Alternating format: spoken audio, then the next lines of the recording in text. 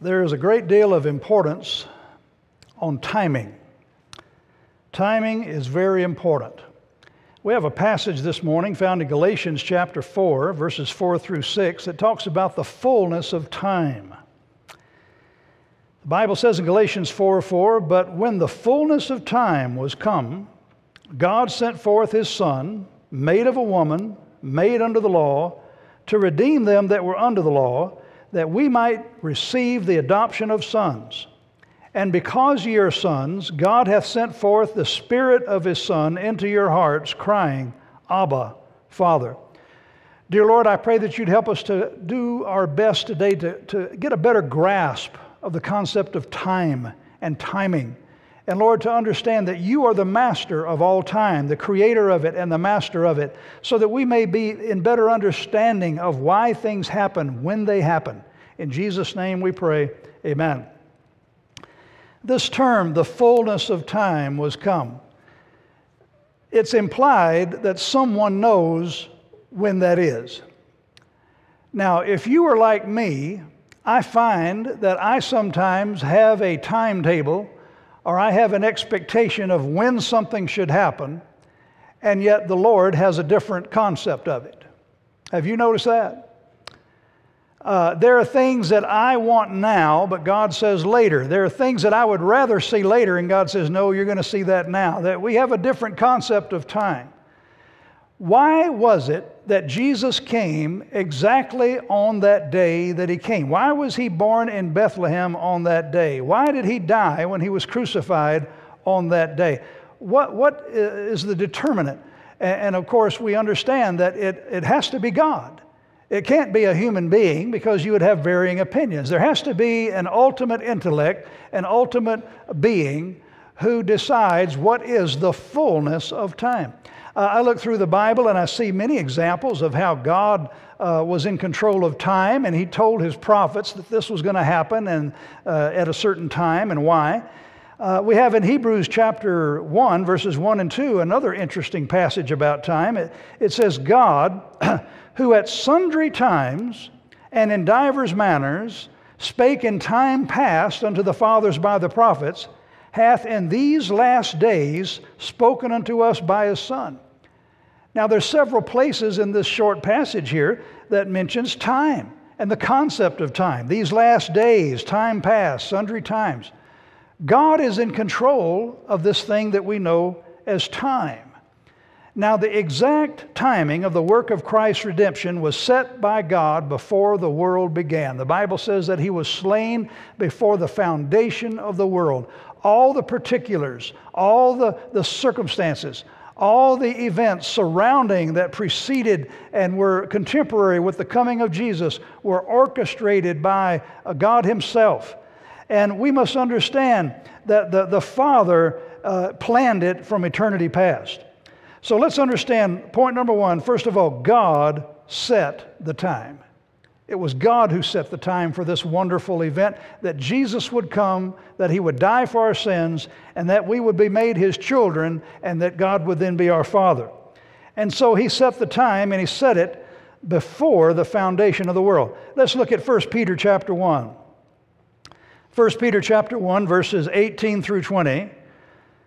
"For as much as ye know that ye were not redeemed with corruptible things, as silver and gold, from your vain conversation received by the tradition of your fathers, but with the precious blood of Christ, as of a lamb without blemish and without spot, who verily was foreordained before the foundation of the world, but was manifest in these last times for you."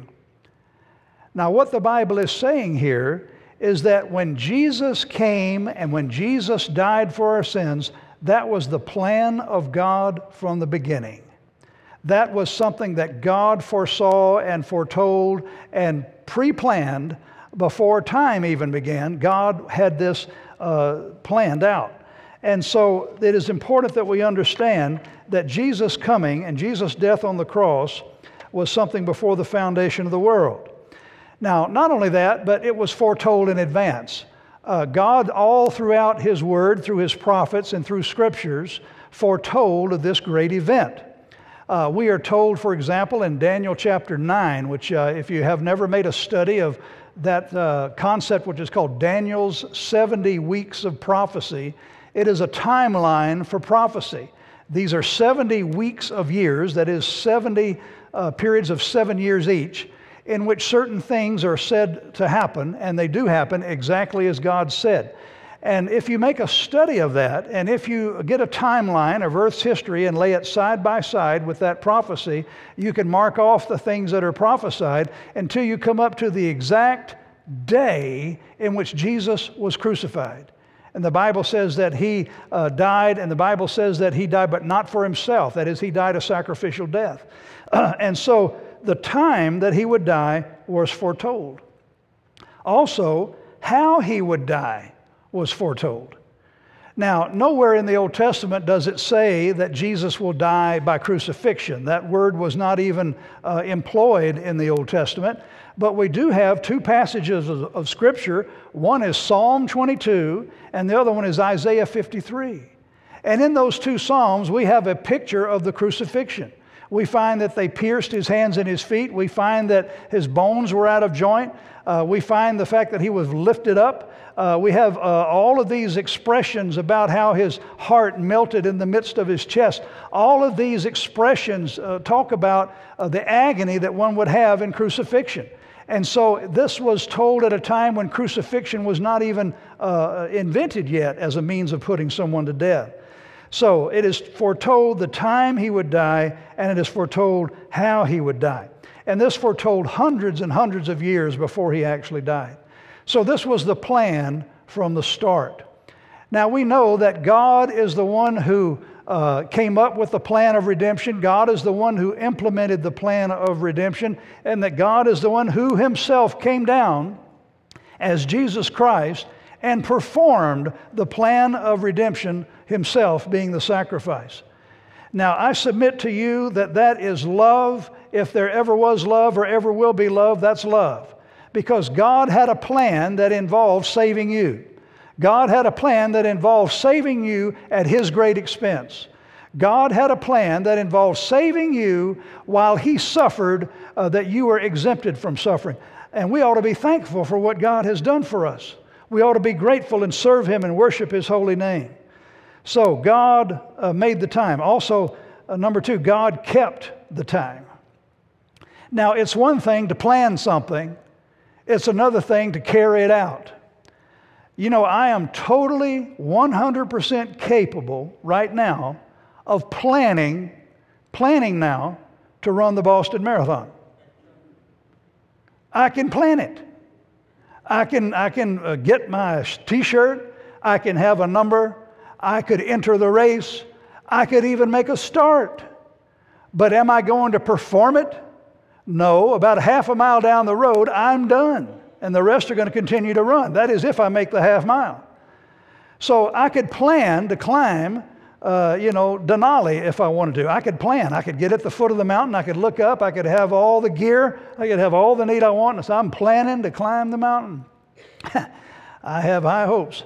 Well, a certain way up, I'm going to change my mind and come right back down if I'm able to make it down. Why? Because performing something is much harder than planning something. Now, God not only planned it, He performed it. He employed, first of all, His holy angels. You think about all the people that angels appeared to. Angels appeared to Zacharias, appeared to Mary, appeared to Joseph, appeared to the shepherds, and they also came and attended Christ during His temptation. Angels were very involved in the appearance of Jesus Christ. And so God employed the heavenly angels. They had a job to do. Now, I've always thought about the angels, and I don't know how they think. I've never met one. But I do believe that they are holy, that they are sinless, that they are divine creatures, and that they are spirits. And the Bible says they watch after you and me. But I do believe one thing about angels that I can't help but believe is they love God. They love God, that they love Jesus, that they love Him. And I can't imagine being an angel and being forced to be idle while they spit in His face. and while they plucked his beard, and while they punched him and hit him. And didn't Jesus say, I could call right now 12 legions of angels and they would come deliver me? And I can imagine the angels leaning over the banisters of heaven, as it were, waiting for the word, and would come and rescue him in grand fashion. And yet he didn't call them. They kept their swords in their sheaths, and they weren't allowed to rescue him. So the angels were employed. Also, God employed human circumstances. You know, one day Caesar was thinking, and he says, you know what I think I should do? I think I should make everyone register for taxation. We need more organization. And so I'm going to, in the land of Palestine in particular, I'm going to put out a decree, and all of the empire, they're going to be taxed. And so everybody would have to go to the city of their origin in order to be registered for the census and the taxation. Now, what made him think that up? What made that thought come into his head? Well, God orchestrated that. Why? Because you see, Jesus' mother was in Nazareth, but she needed to be in Bethlehem. And so God orchestrated it so that Mary and Joseph made the hard, long trip to Bethlehem. No one would make that trip while pregnant unless it was something they had to do. And so this was orchestrated to bring them down to Bethlehem. We think of also the actions of the Sanhedrin, all the things that they did. They were thinking this up. But mainly it was God using, listen, God using even the devil and the demons to coordinate with his master plan. You say, well, that's a strange concept. Well, it is a concept that is scripturally supported. Let's understand something. Even the devil is God's devil. And you think about it, the devil put it into the heart of Judas to betray Jesus, but the Bible predicted that Jesus would be betrayed. All of this was just following God's plan. Even Satan does nothing but what is worked into God's plan. So the actions of the Sanhedrin, the hatred they had, was all orchestrated. You had Judas and Pilate and Caiaphas, all of them thinking they were acting on their own. But actually they were pawns in the hand of a sovereign, omniscient God working things out. I want us to turn to a scripture that shows this in a very powerful way. 1 Corinthians chapter 2, verses 7 and 8. I want you to have a little time to find it. I know sometimes I don't give you much time and I just read it to you, but I want you to see this in your own scripture in black and white. 1 Corinthians 2, verses 7 and 8. But we speak the wisdom of God in a mystery, even the hidden wisdom, which God ordained before the world unto our glory, which none of the princes of this world knew, for had they known it, they would not have crucified the Lord of glory.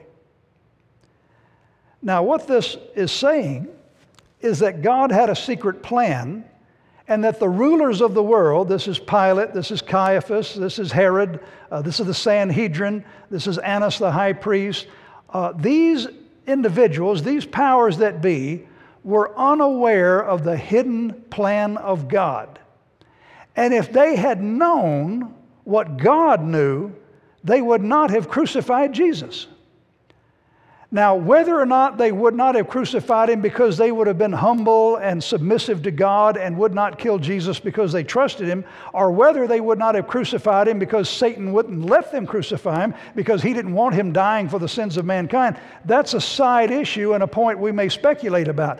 But the point made here is Jesus would not have been crucified if they had known God's master plan. God kept them in the dark and allowed them to think as they would think in order to bring this about. So the point stands that God kept the time and performed it by employing human circumstances. He also overpowered obstacles. You see, as Jesus was born, Satan began to try to oppose the plan of God. Now, he didn't understand all the elements. He didn't understand everything, but he understood enough. He knew this one that was born was the Son of God. He knew he was the Messiah. He knew why he was coming. And so no sooner was Jesus born than Satan tried to have him killed. And he moved upon Herod to kill Jesus. And in fact, Herod was so wicked that he had all the boy babies from 2 years old and under wiped out in that area so that he could try to kill the Messiah. So Herod had the slaughter of the innocents. God overpowered these obstacles. Also, Satan tried to hinder the plan of God when he tempted Jesus to sin. He said to Jesus, he showed him the kingdoms of the world and the glory of them. And he said, all these will I give you if you will just bow down and worship me. And you can have all these kingdoms. What Satan offered Jesus was a bloodless way to achieve the rule of the world. He gave him an easy way out. But Jesus did not accept that. Also, we see those several times when Jesus was preaching or teaching and the crowd was moved with anger or envy and they tried to kill him. That was a way to try to stop him on his way to the cross, just to be thrown off a cliff or killed in some other fashion. And okay, one time they even tried to make him a king. You think about Satan tried to alter the timing. Not only did he try to stop it, but he tried to alter the timing by making him a king. In John chapter 6:15, let's turn if you will. John chapter 6 and verse 15. And we see that Jesus was teaching and preaching. And in verse 15 it says, and when Jesus therefore perceived that they would come and take him by force to make him a king, he departed again unto a mountain himself alone. So Jesus was not yet to be king. Satan tried to move the crowd, and the crowd tried to move Jesus to become a king when it wasn't the right timing.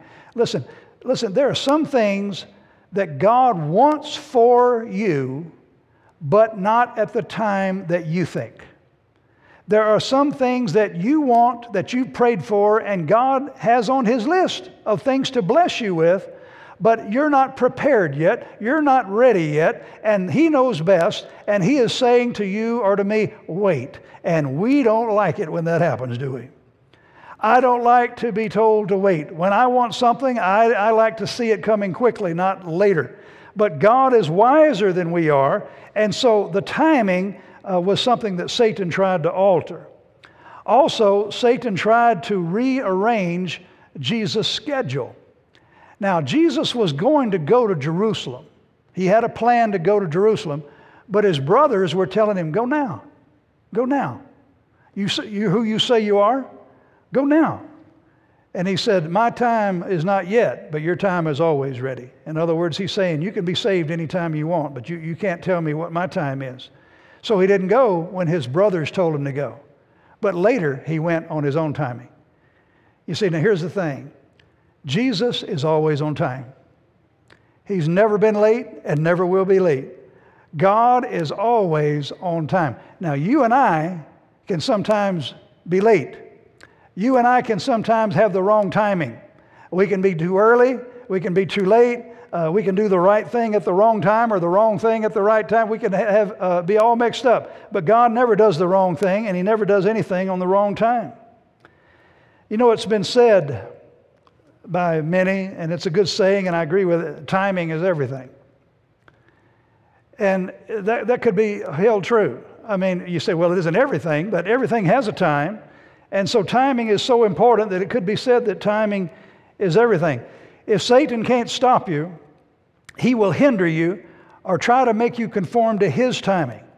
Sometimes God says, wait, Satan says now. Sometimes God says, I have to prepare you first. Satan says, go ahead. Jacob would only travel at the pace of the women and the children in his party. His timing was with them. He didn't race ahead with Esau and his men when he met them. He went at a pace that was right. I think of the timing, you think of the judges, the time of the judges. They went on cycles. They'd have 40 years or so of oppression, and then God would bring a judge, a hero, a champion, and then they'd have 40 years of peace. And what did they do with those 40 years of peace? Worship and praise God and thank Him for His blessings? No, they'd fall back into idolatry, and then they'd go into 40 more years of oppression, and that was the pattern, that was the timing. But I think of this fella Gideon.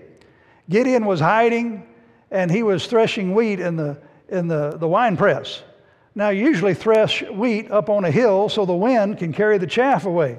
It's easier that way. You throw it up, the wind carries the chaff away, the grain falls down. He's hiding in the wine press, which is somewhere low, throwing it up and blowing it so nobody will see him.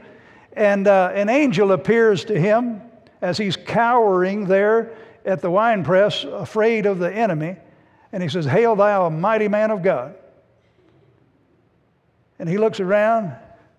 "You talking to me?" He said, "My Father's house is the least in Israel, and I'm the least in my Father's house." And the angel said, "Go in this thy spirit, and you'll win." In other words, if you can be as tough on the enemy as you're talking to me right now, you may have what it takes. And so God began to work with Gideon, and he started out with thousands of soldiers, and God said, "There's too many." He said, "Too many? We're already heavily outnumbered." God says, "Tell everybody that's afraid to go home." Half of them went home. Think about that. Now, you're the commander of an army that's now already outnumbered, and now you're really outnumbered. And God says, "Well, it's still too many." And he said, "Take them down by the water, and the ones that hold on to their spear and lap water while they're looking around, that's your army." There was 300 left. And so he takes his 300, and he goes, and he has a great victory. And listen, there was no one that could doubt this was God. This was God. Why? Because God's timing was that you show up with few and God would bless it where a great victory was made. You know, timing is very important. Abraham and Sarah were told they would have a child, but they weren't really told when. Now, when you start getting really old, and back then 100 was still old. I know that before the flood people lived hundreds of years, but this was after the flood. 100 was old, 90 is old. And so the angel appeared and told Abraham they'd have a child, and Sarah laughed. You know, well, wouldn't you? You're 90 years old, that's pretty comical. But here's the story. Their timing was wrong. They end up having a child the way God did not want them to have a child, and that caused trouble for the family and really for Israel from then on. So timing is very important. Jesus' brothers tried to change God's timing, and Abraham and Sarah tried to change God's timing. David had an idea to build the temple. He wanted to build it. God said, "No, your son is going to build it, not you." God's timing is always right. You know, when it comes to this thing about timing, a leader must have the right timing. He must have it right. Abraham Lincoln, the great emancipator, had drafted the Emancipation Proclamation. He had it as an idea from the beginning. It's something that ought to be done, something he wanted to do, but the timing of it had to be right. He was in the midst of trying to hold the Union together. He was in the midst of trying to win a war. He was in the midst of trying to achieve solidarity for the entire country. And his great friend, Frederick Douglass, kept urging Lincoln to put out the proclamation and free the slaves. And Lincoln would say, "Now's not the time." And Frederick Douglass would get angry and frustrated with him and was beginning to even doubt his commitment to the abolitionist cause. Well, there came a time finally when Abraham Lincoln, even though others were saying this isn't the right time, it's too early, but he knew it was the right time. He put out the Emancipation Proclamation, and it worked. It was the right time. It wasn't rejected, and it accomplished the result. And later, Frederick Douglass, in retrospect, looked back on those events and he said, "Lincoln was right and I was wrong. If he had done it when I was urging him to do it, it would not have worked. But he was wise and he did it at the right time when it did work." So he acknowledged that he had the right timing. I think of Winston Churchill, one of the greatest leaders the world has ever seen. Earlier, he had nearly reached the height of political power in Britain for his career by the age of 33 as a cabinet minister and one of the nation's most popular speakers. Yet a series of events and unpopular positions that he took caused Churchill to lose his political standing and become the subject of ridicule and rejection. By the early 1930s, he had been excluded from the seats of power. Churchill's prophetic warnings about Adolf Hitler were ignored by an English public that preferred to hear comforting words of peace. But when Britain was plunged into World War II, Churchill was already 65 years of age. Now, this was a time when you were eligible to retire in the English system and draw your pension, but at 65 years old, this man who could have retired was called upon to lead the nation in this most difficult time. And he became the prime minister who inspired the British people to fight and to win that war during their darkest hours. The timing of it was very important. He was the man for that time. One of my favorite stories is the story of Sam Houston and the battle for Texas. Santa Anna, as you know, had attacked the Alamo and had killed the people there. And there were people who were really upset about that, and they were wounded in their hearts, and they wanted revenge upon Santa Anna for that massacre. And so Sam Houston had the army, and they were going around Texas virtually hiding from Santa Anna and maneuvering in such a way as to not engage. And stories are told that women would curse at him, and that even some of his own officers called him a coward. One of them even, it is said, was challenging him to a duel. And so he had, all these critics telling him to engage Santa Anna, but he said, it's not the time. It's not the time. It's not going to work. We'll be beaten if we do it now.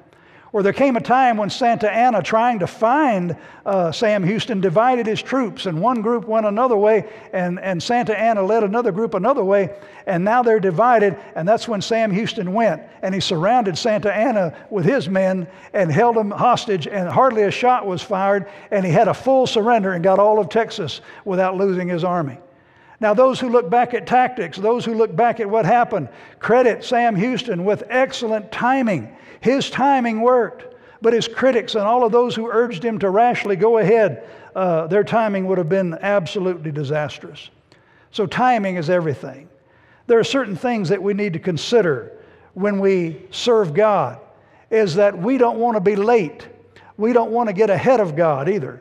We don't want to be ahead of Him. We don't want to be behind Him. We want to be right where God says we should be.